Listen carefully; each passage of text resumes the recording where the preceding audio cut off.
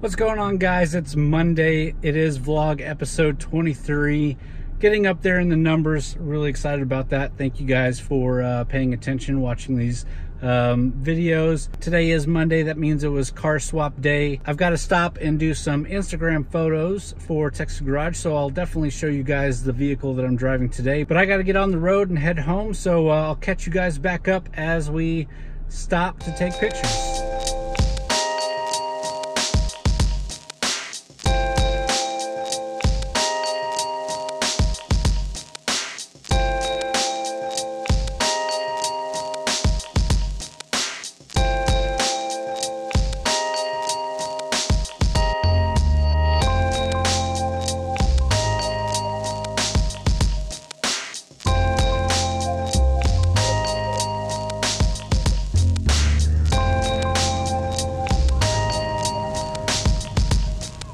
All right, just getting some shots of the Santa Fe.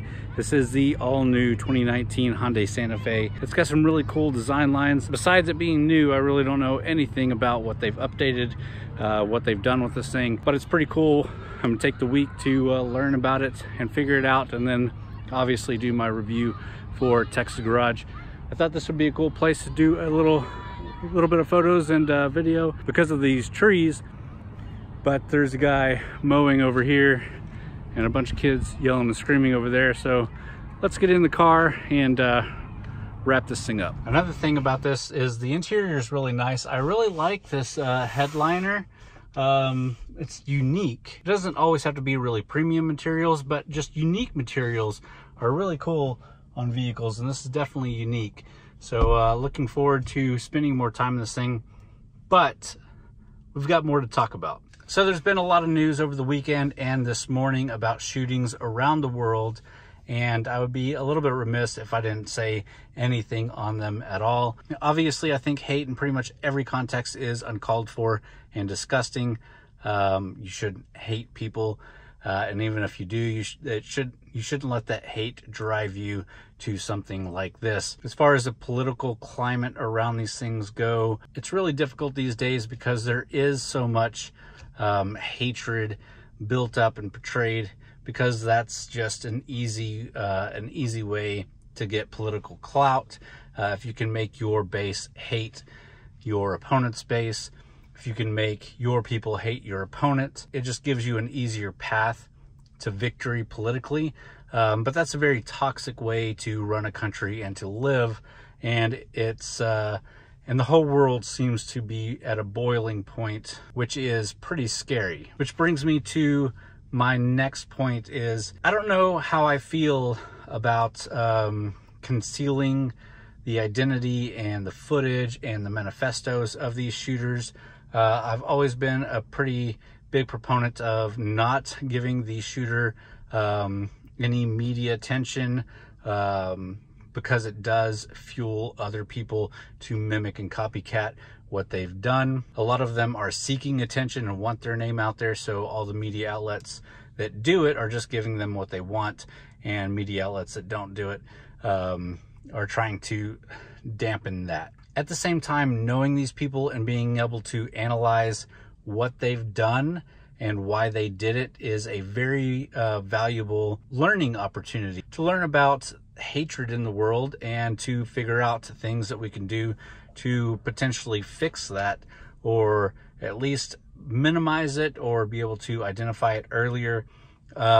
These things aren't going to be solved by politics and politicians. It's not going to be solved by a law being put into place.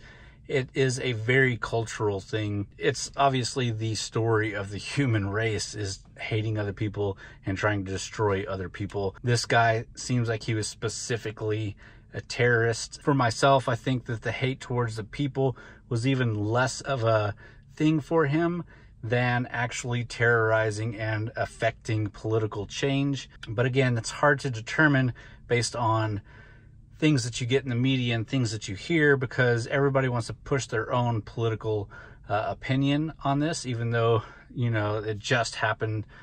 But everybody's out there pushing their own political opinion, so it's hard to weed it out. And if you're not showing actual footage, or you're not showing images. You're not putting out that manifesto. You know, social media accounts get deleted super quick.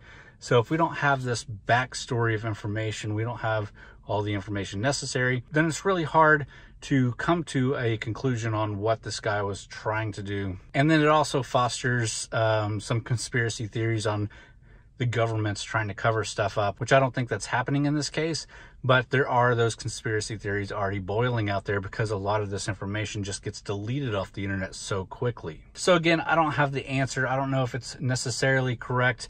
I know that we still show images of 9/11. I know that we still talk about terrorist attacks and things like that that happen. But these mass shootings, I know there's a stigma around them to not glorify the shooters, to not talk about their manifestos. And it's kind of a sticking point. I see both sides, and I definitely am pulled towards both sides. So I don't know where that happy medium is of not glorifying the shooter and giving them media press so that other people copy, but still being able to figure out what was going on in their head and being able to recognize people like this sooner. All right, so that was a little bit of a downer at the end, but I hope you guys enjoyed this video. If you did, please hit that thumbs up button. Hit the subscribe button if you're interested in seeing more. I'm gonna get home to the family, and I'll see you guys tomorrow.